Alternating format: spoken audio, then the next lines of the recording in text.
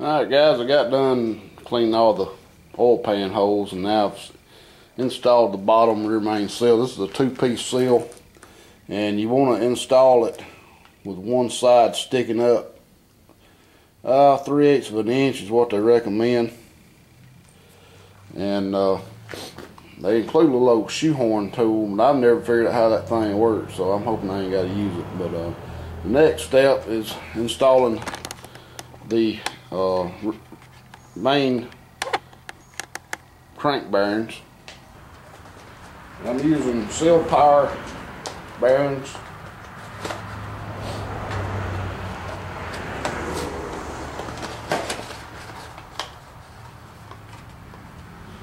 Alright, and if you notice on these bearings, on the big bearing, thrust bearing,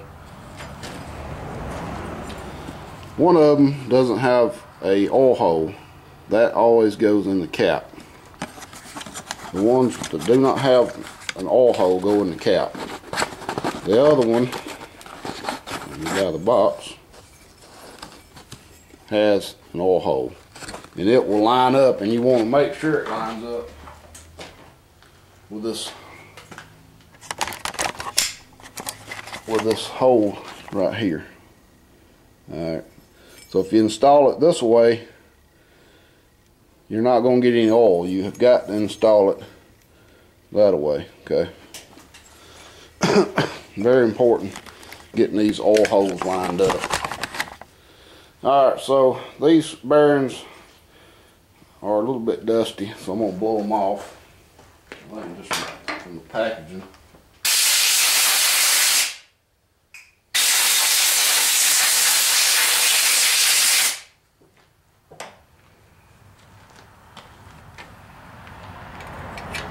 And then it will pop in. And there ain't but one way to install this because it's got a little old notch right here. That won't let you even try to install it backwards. Alright, so we got that one in. Now we'll put the remaining ones in and show you this notch I'm talking about. Every one of them has a notch. This notch right here, you got another notch right there. Notice that side don't have a notch. So you really can only put these bearings in one way, but you can mix up and put the wrong bearing in if you're not careful. You always want to make sure you have the ones with the oil hole goes in the block. Try to get them centered.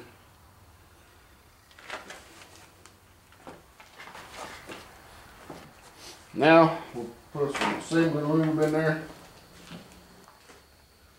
Now you can buy assembly lube like this Federal Mogul brand, the assembly lubricant, or you can make your own. And I've used motor oil and STP oil treatment together. Works just as well. It's thick. So we're going to lay this little bit of lube in here. Remember, this engine's not going to be started no time soon, but it I'll get some on that back side of that. Alright, this stuff's pretty thick and it will stay on these bearings. Make sure you have a clean hand.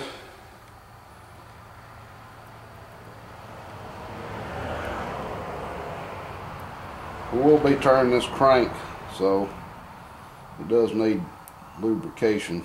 And of course, before we start it, we'll prime up the oil pump and all.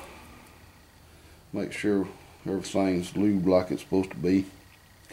Also on this seal, you want to get some of this oil on this seal good too.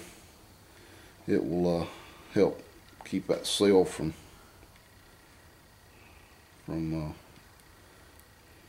rubbing your crank dry. And of course you want some on the thrust bearing part of this too.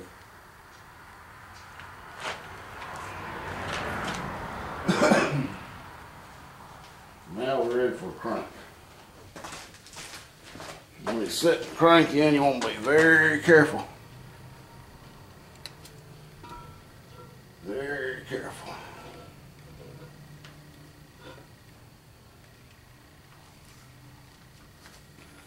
Alright.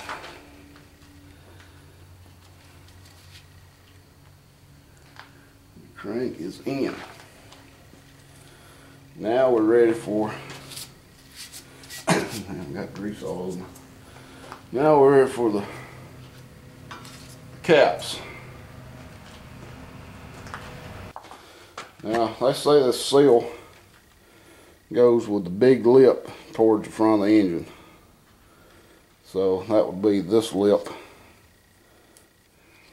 So we're going to put it in there like that. Now I've got to figure out, that's got to stick out this way. I'm going to go ahead and, well, it's dusty, put some oil lube on this.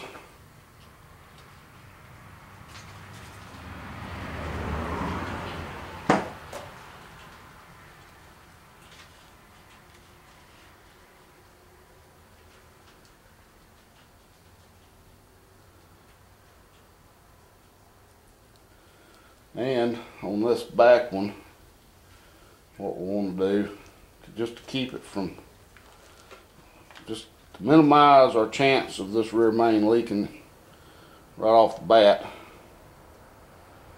we will put a little RTV on this thing. What I'm going to do is I'm going to put some RTV on this. Shit, this is just about dried up on me. Probably got a little more than I needed. But anyway, I've got RTV. That's probably way too much. Now I've got it all over my fingers. I'm going to ease this baby in here. Try to line these.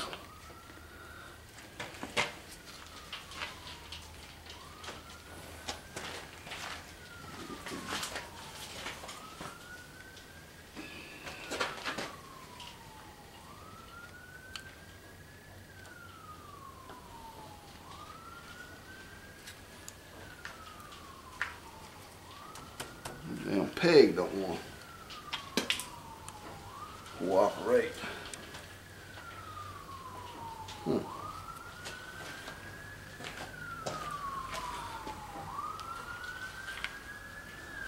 the hell is that peg doing there? I don't think it's the peg.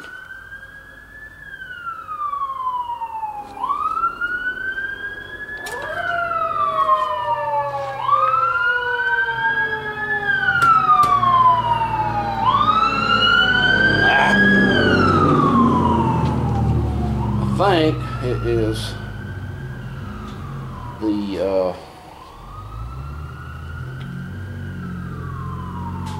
I think the crank just ain't seated good. Let's see if I can find another crank. That's what it is. This crank ain't seated. There it went. All right. Probably not the best way to seat a crank.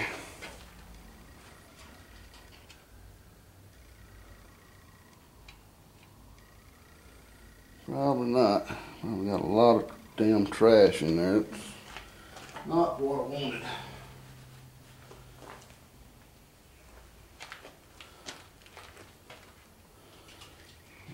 Let's got to go the other way.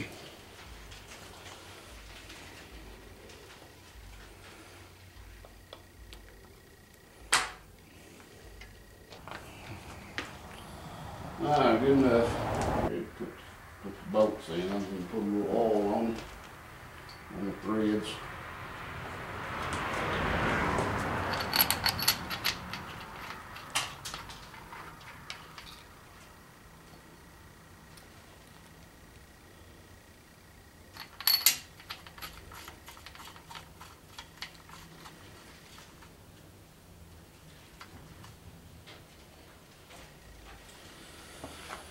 Alright.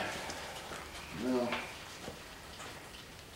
we'll be going on to the other ones. We'll get them all on.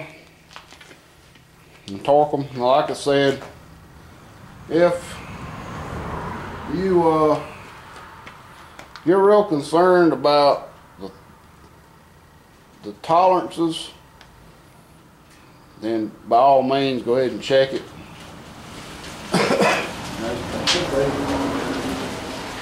Stuff in the kit.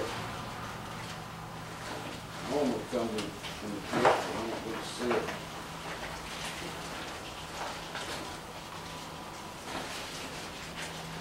I don't really see it in this kit. A lot of times there are, I forget what it's called, a little thin piece of thread. Put in there and I usually just put it on the bearing cap when I set the bearing cap in place, and then I'll take it up and look and see. But I know these have been mic'd and checked and they're within spec, so I know I ain't gonna have no issues. So I'll show you this first one. Just like the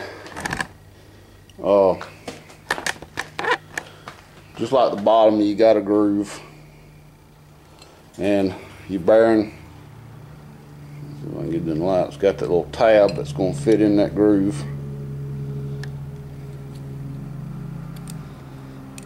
And you're just going to push it flush, make sure it's good and clean. And then we're going to always make sure these things have an arrow. See that arrow right there? Always goes to the front of the engine. So really, the thing you have to worry about is make sure that thing pointing the right direction. What that does is it lines up those grooves together in the bearings, top and bottom bearing. So let's slide this one in.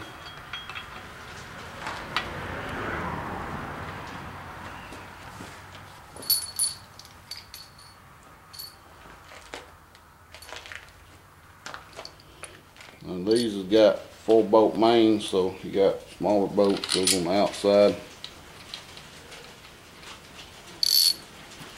larger bolts go on the inside. The longer bolts are not necessarily they're the same size, just one's longer.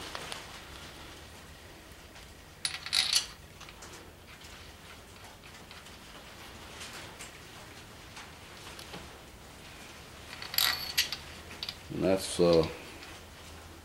all there is to it. Now we'll go get the other 3 bearing caps, and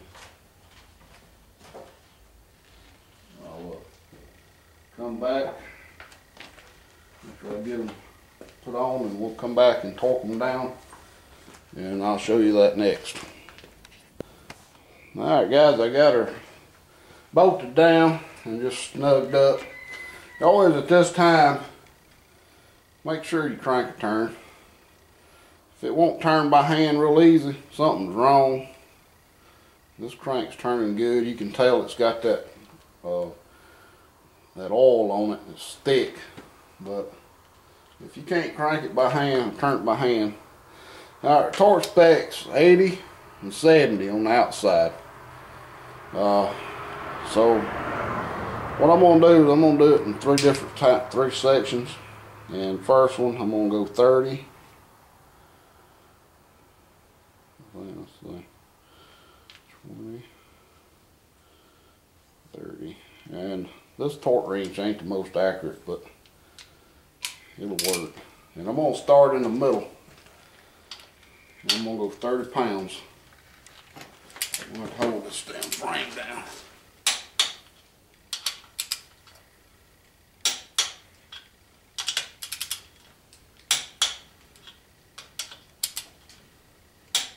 And I'm gonna go end to end.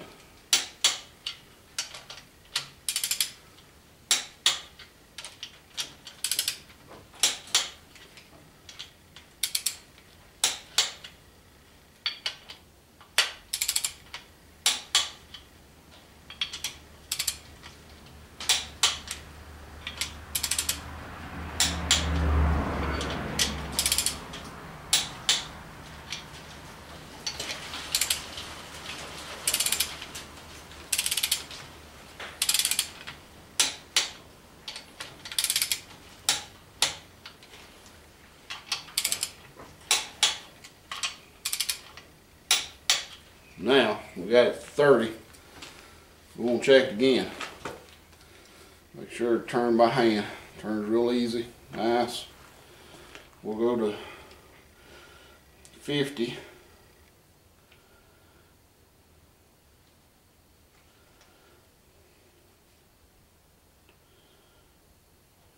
And do it again.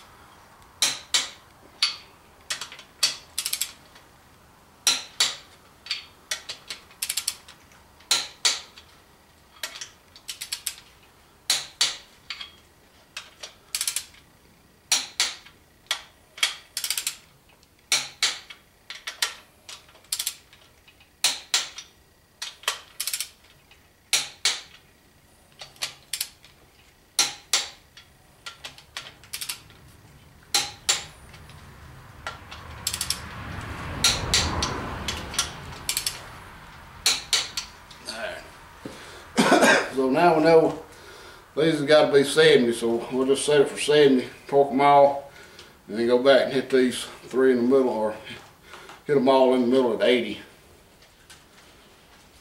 That's 50, 60, 70.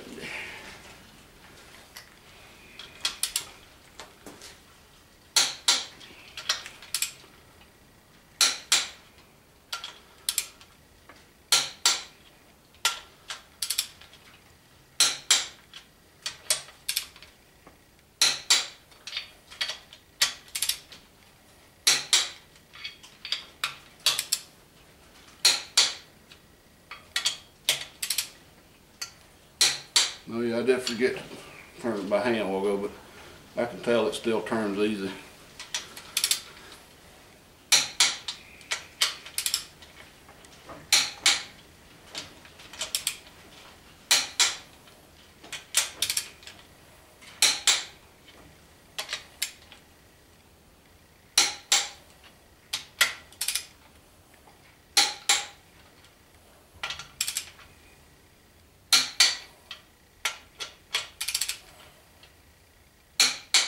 That's 70. We'll still turn it by hand. It's a little bit tighter, but it still moves pretty good. So now we'll go to 80. And we'll run these middle ones.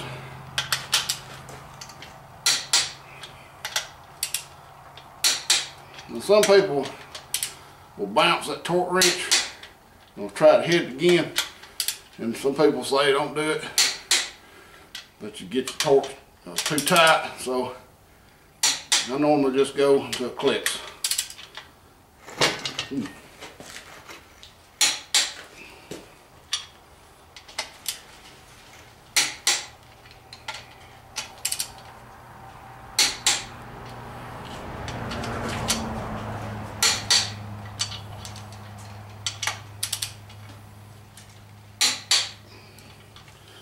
She's just torqued. Now, you want to check it again, make sure she'll turn good. She does. Turns real good. And now, we're ready to flip her over and start stuffing some pistons in her.